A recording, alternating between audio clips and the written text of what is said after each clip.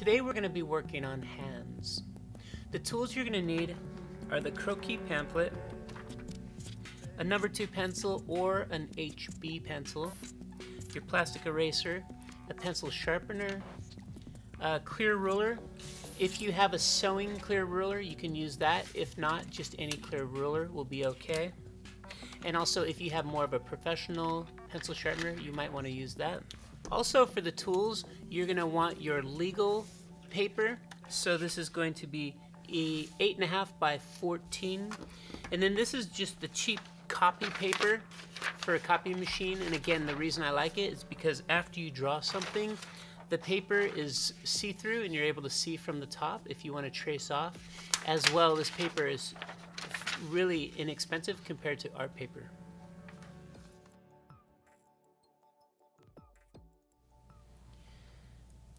So the hand gestures that you're going to learn for fashion are very simple gestures, and especially as a first semester class, you don't have to be drawing anything that's really cool and crazy. We just need to keep it very, very simple.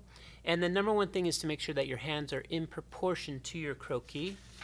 I just want to show you, so here's a walking model, and you can see here on her hand, it's very simple and basic.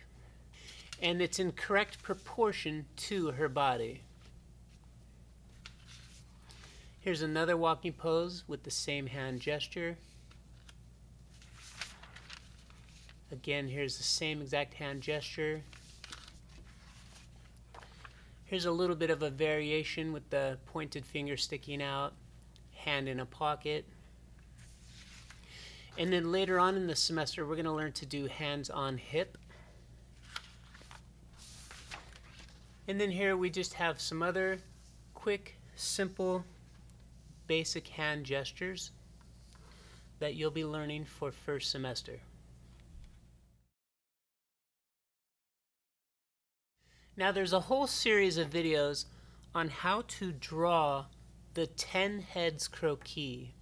And the reason why it's 10 heads is because the girl that I show you in first semester drawing, she's going to be wearing high heels. So the high heel shoe ends up making this girl 10 heads tall. You're going to learn later on why it's 10 heads and all of the rules for doing the layout for the 10 heads figure. For now, what we're going to learn is hands and the proportion of the hand to the 10 heads figure. So when we talk about this being a 10 heads figure, what we're saying is from the top of her skull to the bottom of her chin would be considered one head. And then as you count down, you have 2, 3, 4, 5, 6, 7, 8, 9, and then the 10th head would be at the floor. Using these proportions, we can do certain things with them. So for instance, your model's upper arm should be 1.5 heads. Your model's forearm should total 1 head, and her hand will total 3/4 of a head. So again, if this is the total head, and we took 3/4 of that, and we came over and we found her hand is exactly 3/4 of a head. Then even if you draw the hand a little bit okay, not so great, or you're just sketching really quickly, if it's in proportion, it will look great on your model. When you look closely at the hands that I've sketched here, you can see all these very faint little guidelines. And the hands are fitting inside of these guidelines. What I'm going to teach you now is the formula for finding these exact guidelines, so then when you draw your hand inside of that, it'll always look in proportion to the rest of the body. So the first thing we're going to do is we're going to trace off our hands, and then we're going to find our knuckle locations. And this is pages 3 and 4 in your handout.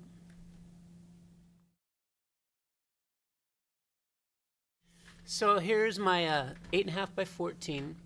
Since I'm right-handed, I have it at a slight angle because I'm going to put my left hand on the paper and I'm going to trace off my left hand with my right hand. When you trace yours off, we want to include the wrist bone. So make sure you bring your hand far enough into the paper that we have that wrist bone area. So go ahead and put your hand flat on the paper and have all your fingers comfortably together and your thumb inside. And we're going to trace this off starting just above your wrist bone. And as you go to the wrist bone, there's a little bump right there.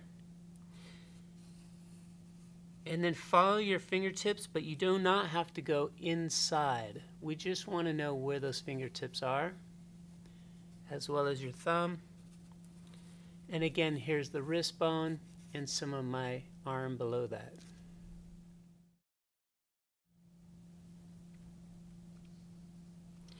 Something else we want to know is, where is this wrist bone? So on my paper, I'm going to put some dashes where that wrist bone is. Something else we want to know is, on your hand, you have a set of knuckles here in the middle of your hand, your largest knuckles. So I want to know, where are these knuckles out here for my pinky, and put a little dash there. And the same knuckles line up with this middle knuckle of your thumb, so you can come down here and get that. The next set of knuckles moving up are here in the middle of your fingers, and these are the large knuckles.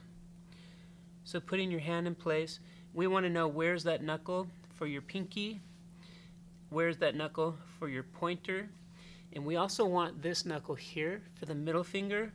Come inside on the paper and find out where is that knuckle for that middle finger. Now the last thing that we want on here is in the middle of your hand, lining up with your middle finger, is that large knuckle there. So we want to have this also here on your paper. So put your hand back where it belongs, and you can locate where that knuckle is, and pull your hand away, but leave your pencil there and just go down and touch the paper. So it's somewhere in this area.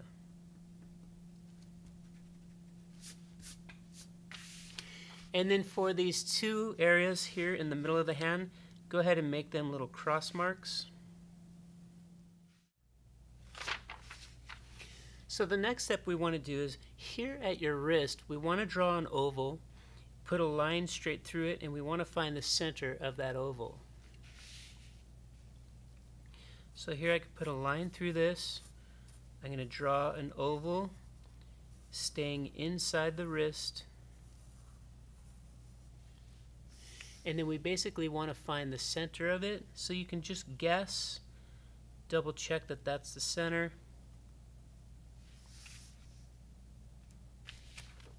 And then once you have the center, we're going to draw a line going from the middle of the wrist through those two knuckles in the middle of the hand and all the way out the tip of your middle finger.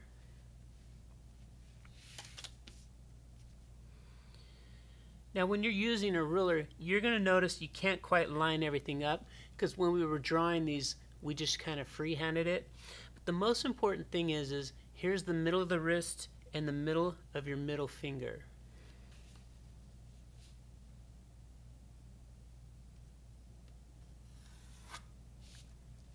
And then basically you'll note that these locations here would be right here. So then when you're done, it'll look like the middle drawing from step 4. Now the next thing we're going to do is, in step 4, we want to go from the outside edge of the wrist. We want to touch that fatty part of your hand and just let it V off into space. And then we're going to do the same thing here. We're going to start at the edge of the wrist. We're going to touch the fatty part of your thumb and then just let it V off into space. So again, I'm going to touch here and here.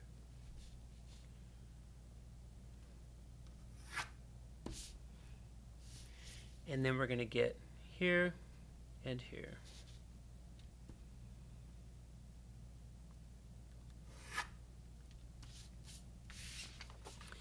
And again, these lines were number 3 and 3 inside the book.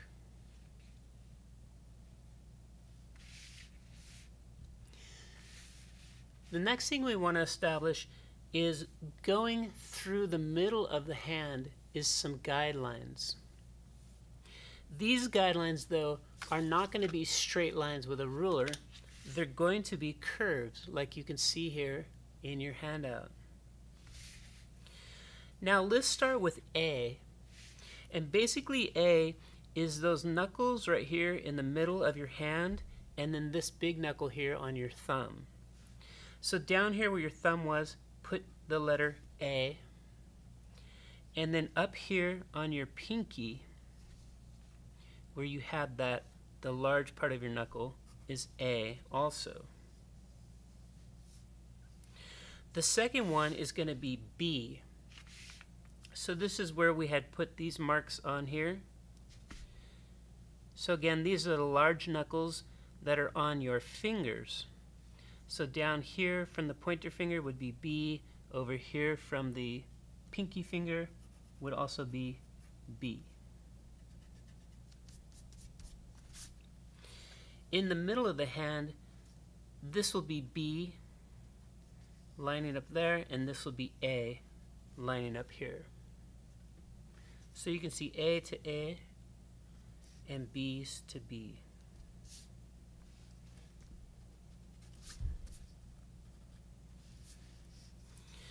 The last thing we want to have is C. But if you look in the handout, C is a little bit confusing. It's going to go from the tip of your middle finger and then arching back to line number 3. And then it's going to scoop very quick to come all the way back to B.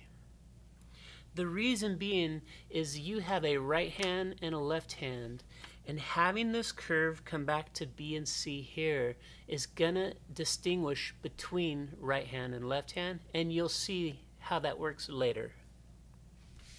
So again, come out to your fingertip and label this C. Now let's go ahead and start getting our curves in here. So what I'm going to do is, since I'm right-handed, I'm going to turn it like this so I can get a nice smooth curve pivoting with my wrist. So I'm going to connect A to A to A, and whatever that curve already is, I don't want to change it. I'm just following it. And then go all the way to the line. So this line here that we labeled the number 3, we want to go all the way to that line. Now when you do B, you're going to notice this curve here, and it also includes your thumb tip. So you're hitting that thumb tip and coming back to line 3.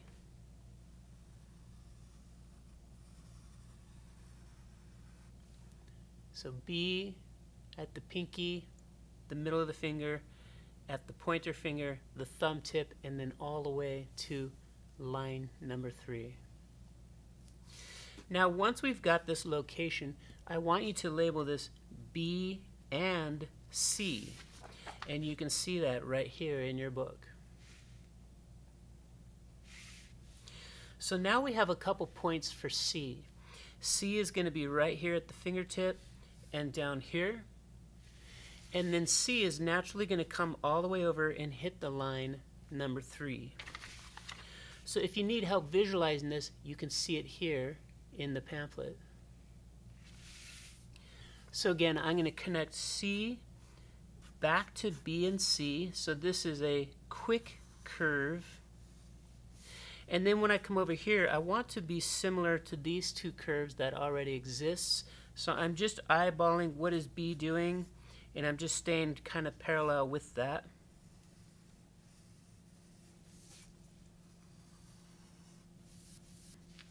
And now what I've drawn is a left hand, and only a left hand.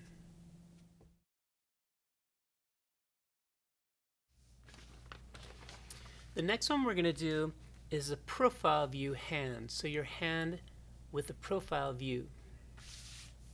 So again, get out a fresh, clean piece of paper and bring your hand in here far enough to where your wrist bone is on the paper.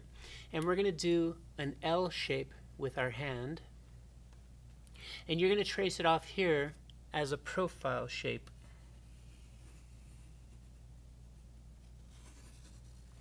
And as you go around your thumb, be careful that your thumb doesn't move in space and you're still holding the same shape.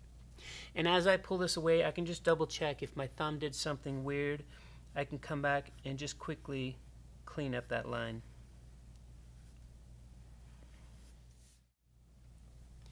Now with this profile shape, we want to come back and get our knuckles again and the wrist. So there's the wrist, the middle knuckle, the knuckles in your hands, and the big knuckle on your thumb. So again, I'm setting my hand up where it was, and then I'm getting my wrist bone is here, the knuckle on my thumb, the middle knuckles on my hand, and the middle knuckles on my finger.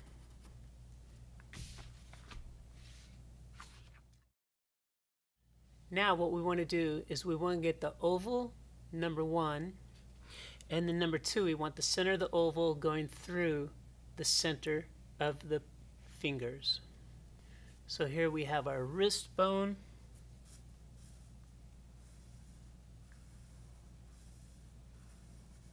So an oval for the wrist. We'll draw a line straight through that. We want to guess what would be the middle of this. Just double check if you're right. Fix it if you need to. And then we want to come all the way through the middle of the fingertips here.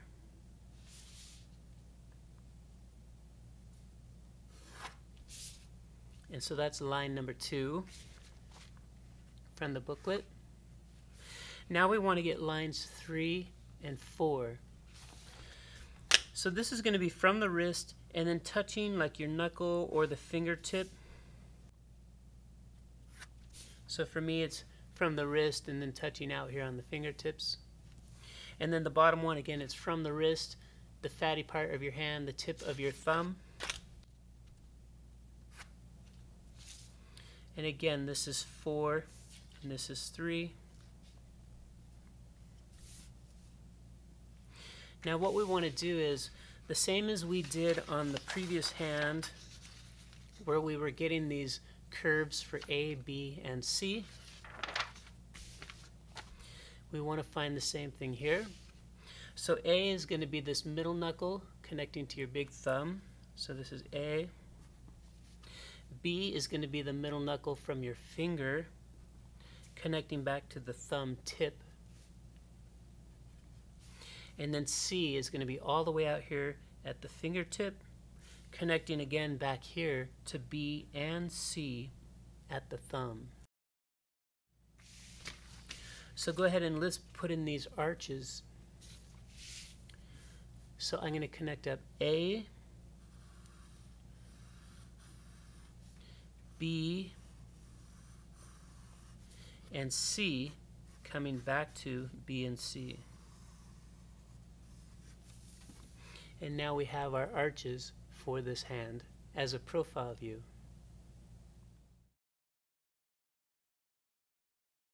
Now what I want you to do is I want you to look at both of these and see what they have in common.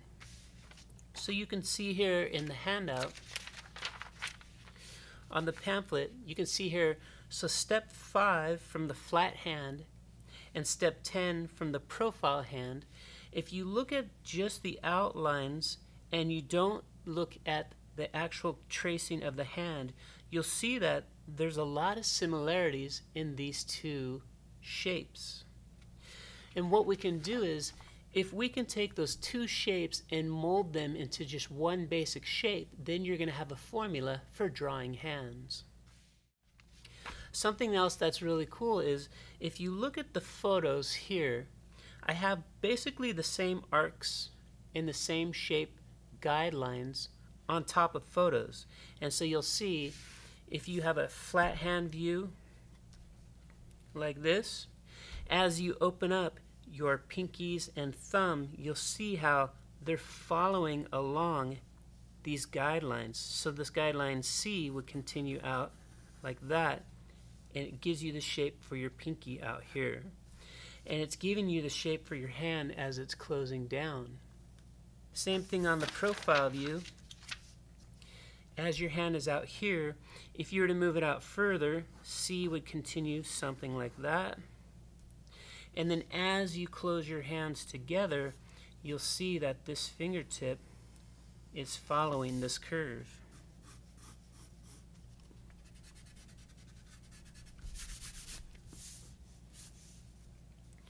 So my fingertip is following this curve, coming all the way down to the thumb. Boom. Just like if I had the flat hand view and I was going like that with my hand, it's the same arcs. And if I put my profile hand on here, you would see it's the same arc inside of there. So having these formulas combined into one basic formula is how you'll be able to come in and draw all these different hand gestures and have them look like they flow and blend and also fit your croquis perfectly. So that's what we're going to do in the next step. Is I'm going to show you some formulas to get this guide, and then you're going to have this where you can just memorize it, and at any point in time you could lay down the guide really quick and then start drawing your hand inside of that formula.